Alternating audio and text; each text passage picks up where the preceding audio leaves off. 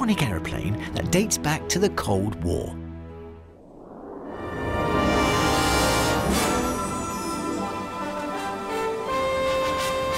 The Vulcan, also known as the Avro 698, is almost as manoeuvrable as a fighter. After victory in the Second World War, there was great confidence in our armed forces. We had the men and the machines to take on all comers. For a boy growing up in the 1950s, one plane in particular summed up our power and our glory. The Vulcan is just one of the aircraft that are keeping supremacy in the air for Britain. This is going to be a special day for me. I'm going to fulfill a childhood ambition. When I was a kid, lots of us were keen on spaceships and rockets and flying saucers, but I was crazy about aircraft. And one plane in particular caught the imagination of almost every schoolboy in the country. And that plane was the Avro Vulcan bomber. With the Cold War escalating, a nuclear strike against Britain had become a very real threat. To defend herself, Britain needed a long-range aerial bomber capable of reaching targets across the Soviet Union. This Vulcan, the XH-558, is the only one in the world that's still capable of flying. I'm going to be allowed to take to the skies to fly with the Vulcan.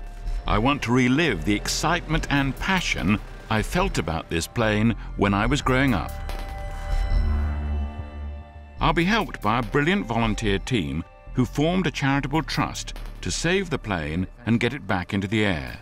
It's been a labour of love against extraordinary odds. And it's that passion for the plane which has made it possible to have this version, the only one of its kind in the world, still flying. It's an amazing story. So when you first came across this plane, what condition was it in? It was nowhere airworthy.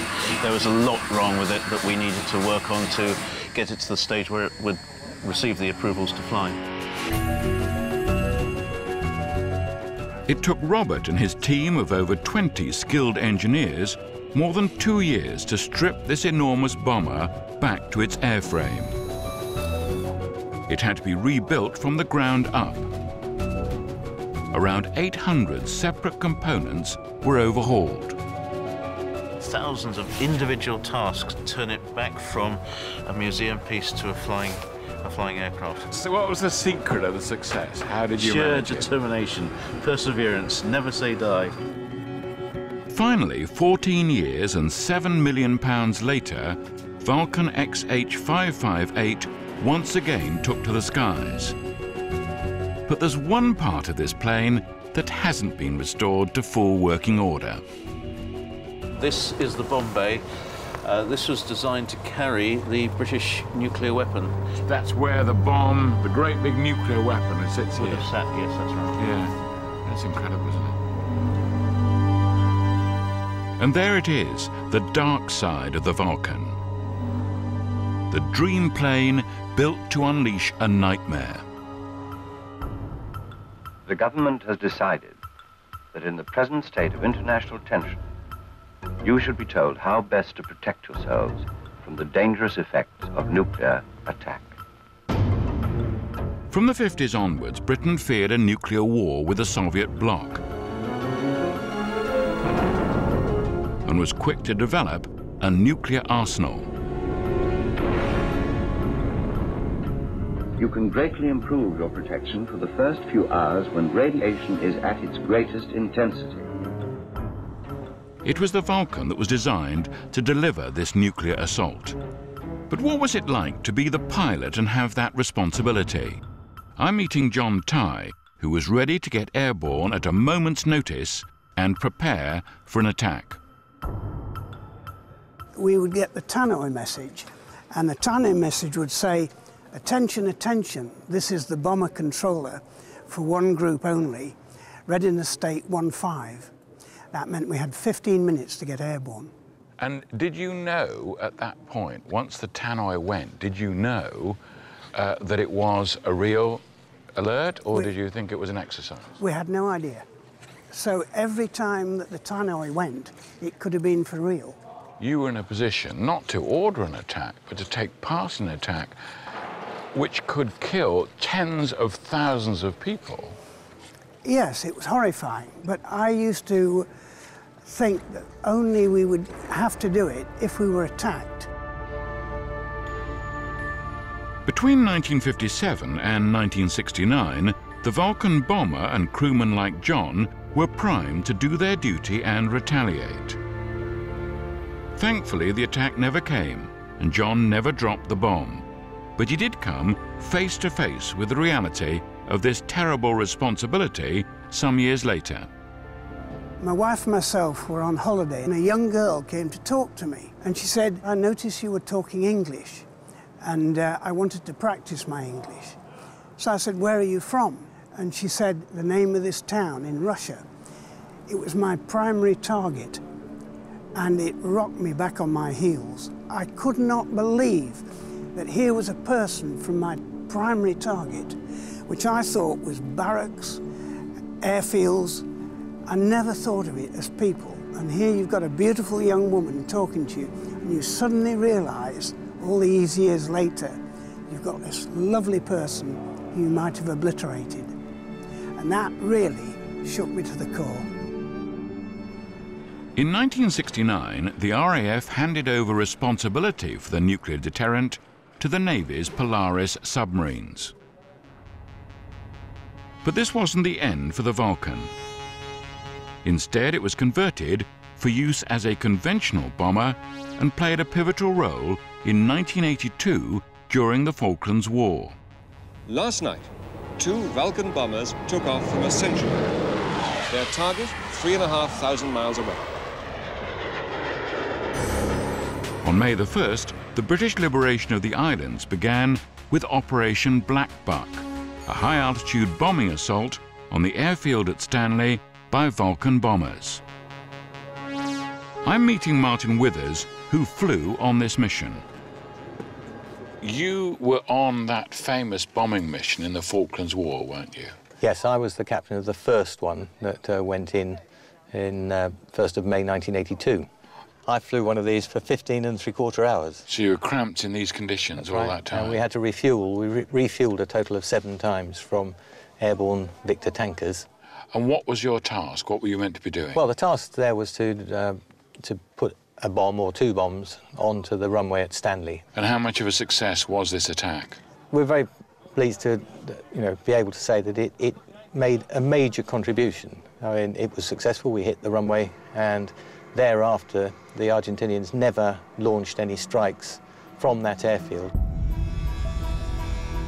Despite this high-profile success, the Vulcan's service life was coming to an end, and in 1993, the last one was sold off. But now the Vulcan's back.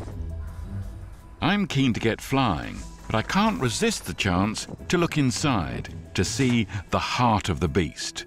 This would not have been allowed in the 1950s. When I was a kid dreaming about Vulcans and being a Vulcan pilot, and here we are in this cramped space. It's just, yes, it's what it should be. It's difficult, it's complicated, it is. It's a childhood dream come true. Finally, the moment has come. I never thought this would happen. Parachute on. I'm going to fly wing to wing with the plane of my dreams. It's going to be a tremendous trip. And that noise you hear, that's the noise of the Vulcan. It is the Vulcan roar. In a small plane, up close and personal, I'm going to see aviation history played out in the skies.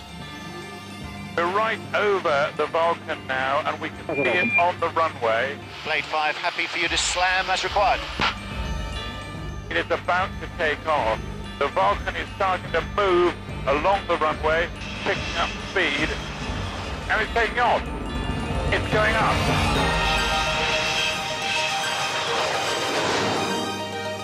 What a sight. What a wonderful sight it is. It's already starting to pull away. Vulcan, you are one noisy bird, but it's very beautiful. Contact Doncaster radar 126. Oh, that is amazing, and we're right ahead of the Vulcan, and we're seeing it. Oh, that is a wonderful sight. I know it's a cliche, but it is like a great big bird. And the camouflage works perfectly against the crisscross of the field. We're seeing the Vulcan in its natural habitat. We're now just below it, and we're looking up. We can read what it says on the front. And it's called the Spirit of Great Britain. This is one of the most amazing and most extraordinary aircraft in the world. It's an emotional moment in ordinary life. How would you ever see a plane like this? What a sight. Oh dear, look at that. Oh, that looks terrific.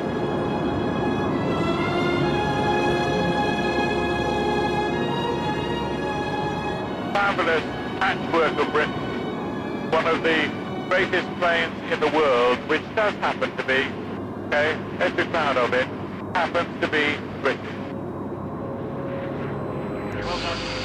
And off she goes. Off she goes. Wow, look at that. Now she's showing her real speed. And we can see the Vulcan just roaring away from us right up into the sky. What an amazing experience that was. You don't expect to be in a small plane like this, flying alongside what was one of the most powerful machines ever built. And it looked so beautiful.